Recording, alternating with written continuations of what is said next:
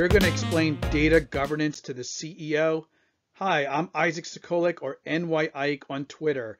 And in this episode, I'm going to carry over from episode 32, where I explained the role of chief data officers. And in this episode, we're going to go through 3 different ways to explain data governance to the board, to CEOs, and to other business executives who are trying to understand how to become a data-driven organization. I'm going to share 3 different ways to explain this concept so that you can not only win over their minds, but then get them on board with the program. Let's get started.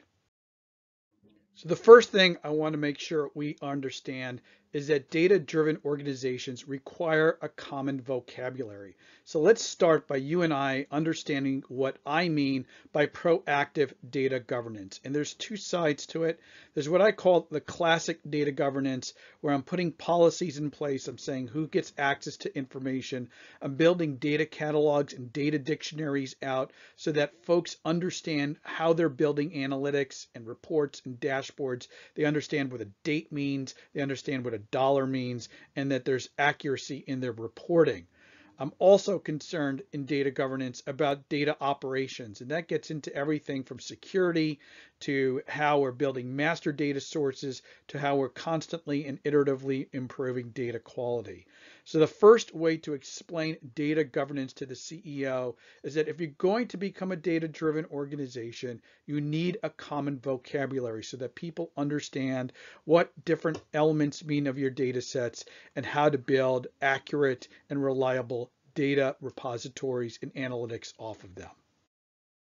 Now, the second way to explain data governance to the CEO and business leaders is through the lens of risk and cost. And every one of them knows about the use of spreadsheets in your organization for reporting. What they probably don't really understand is the cost around it. $60 billion in the US alone being used to keep spreadsheets updated, and the manual hours it takes to keep the data updated when there's updated data sources and reporting done manually. Now, spreadsheets aren't bad. They are error prone. They are costly to support. But the biggest issue is when we rolled out spreadsheets in our organization, there was no governance model. There was nobody saying how to version a spreadsheet, what happens when a spreadsheet becomes operational in nature.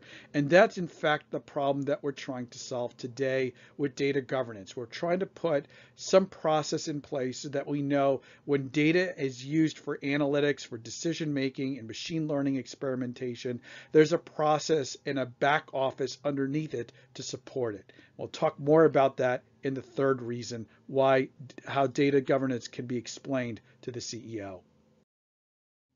You know, the third way to explain data governance to the CEO and business leaders is through the lens of becoming a data-driven organization. And I akin it to the back office of those functions, right? How do we promote and enable citizen data science?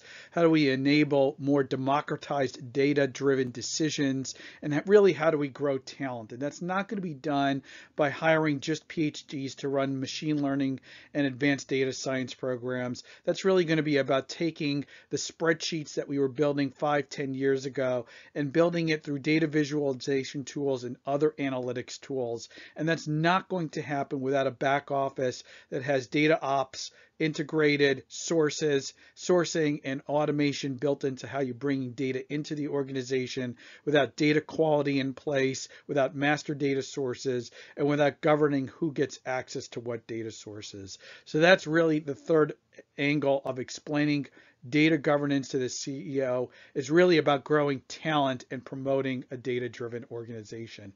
I hope you enjoyed this episode of 5 Minutes with NY Ike. Please sign up to my newsletter at the URL that you see, starcio.com/5NYIke/EP37. We have an entire program for citizen data science and data governance. We call it our Star CIO Center of Excellence for Data-Driven Organizations. And please reach out to Star CIO if you're interested in this program. Thanks for watching again, and we'll have another episode of 5 Minutes with NY Ike in a couple of weeks. Have a great day.